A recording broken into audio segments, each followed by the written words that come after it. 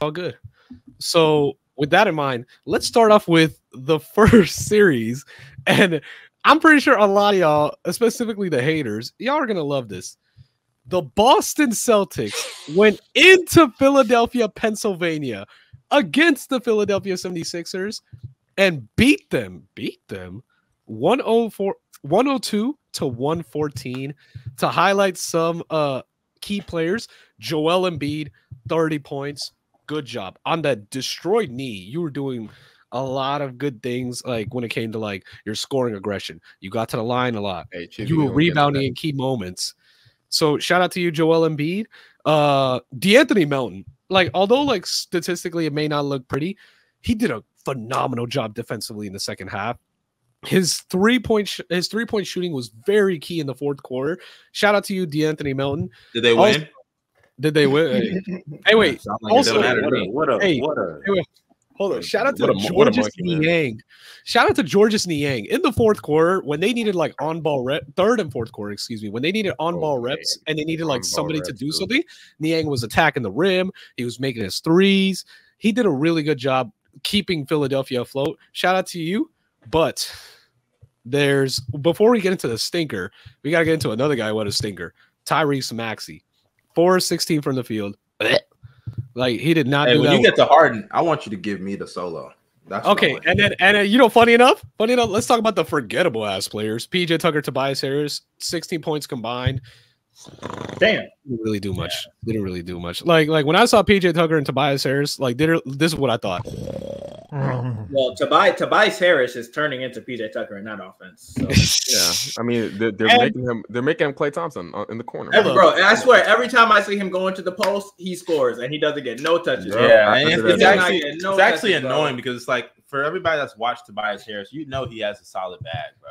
It actually is. Yeah, he's hey, athletic Carmelo Anthony. Come on now. That's somebody that if he teamed up with LeBron, they'd immediately make him a spot up shooter. I'm not even gonna lie. For sure. All right, corner specialist, bro. Hey, Mustard, let me ask you this. Do you want me to read the stat line and then give you the solo? Oh, no, I got the stat line. Okay, go ahead. Mustard, all you. Go ahead. You already know the back. Hey, prepare the soundboard. Talk about him. So James Harden in game 1. James Harden's back. Nigga, please. Hey, shout out to Ash real quick because that nigga was on his dick. The fakest game 1. Hey, don't play it yet because I got it. No. But I know when to start it. James Harden, the fakest game 1 in history. The guy got to the rim more times in that game than he did throughout the whole entire Nets series. That's how you knew it was fake. On top of that, then you go to game 2. What does he do? 12 points, 10 rebounds, 2 of 14 from the field. 0 of 6 from 3. 0 of 6. Mind you, all his buckets mainly came from the free throw line. Free throw merchant as always. A minus 21. Double though. Minus 21. Game 3. You think he's trying to follow that up with a great game, or at least just be decent? What does he do? Another stinker. 16 points. 11 assists. 5 turnovers. 3 of 14 from the field. 2 of 7 from 3. This instrumental. When he said it was just one game after game 1 to his teammates, he wasn't lying. It was just one game. He knew it was fake. We should have seen that shit coming. James Harden. Playoff James Harden. He's back. That's all I gotta say, bro. That's all I gotta say. Hey. Okay, Mustard. Okay, but Go Bells. Do you have any takeaways about that game? That music is so fucking The instrumental is tough. I ain't gonna lie. Yeah, that's a tough beat though. But James Harden, dog. Mustard was right. I heard 2 double. He's back. He's back. You nasty. You nasty, dog. I'm back. Yo, we should get the Cam Newton I'm back. We should get the Cam Newton I'm back shit in there, dog. Bro, by the way, I know that is one of the craziestly aged shits I've ever seen. He said I'm back and then he was out the league. Yo, that was insane. I'm back. Yeah, you're back to being out the league, buddy. That's what you're back to being. That was sad, though. But let me tell y'all.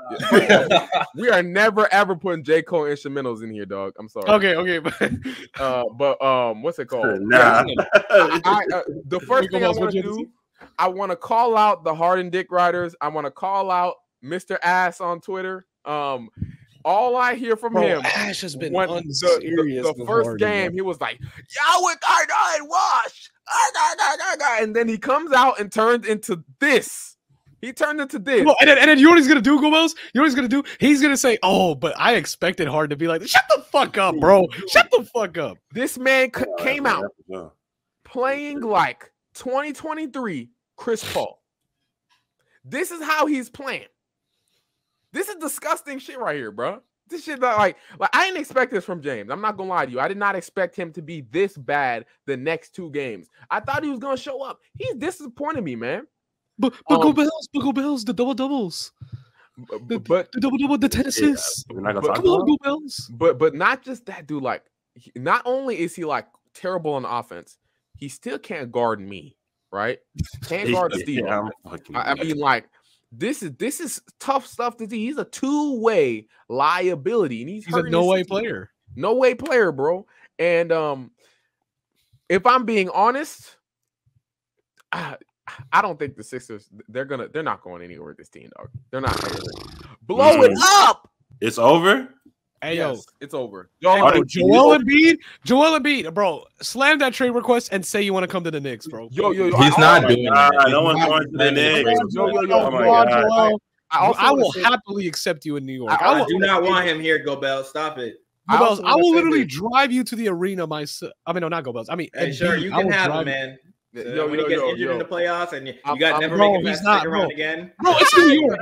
Bro, we got the New York PEDs, bro. You think we gonna give him that Derek Jeter? The PEDs is crazy. We got the Derek Jeter. Does that change the fact that he's cursed? But real quick, Aaron Judge shit, bro.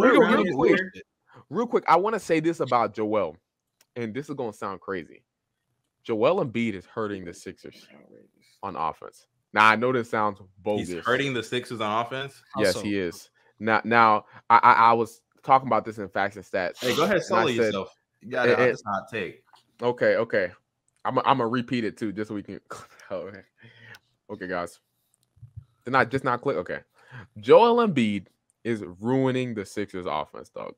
And like, this is no disrespect to Joel. I think he's a great player, but the way that the Sixers played in Game 1. It's completely different from the way they've played in the last 2 games. They've been a lot slower. When Joel Embiid is in the game, they play a lot slower. James Harden's a lot less aggressive. Now, when it's the other way around, that is a Harden problem. Hold up. Could I also say? Hold up, real quick. Hold up. Let me finish my point. I'll let him finish. Let me finish my point, right? And I'm not blaming Joel Embiid for all Harden's problems. Harden's fucking trash. Like, let's just get that clear. That being said, bro, like. Embiid is slowing their offense down. I think it's hurting multiple players. Like Tyrese Maxey, we all know he's a transition demon. That's the only thing that he can do in offense. Let's just be honest. He's a run and layup player. And then James Harden also thrives in a bit of pace. Like they play faster without him.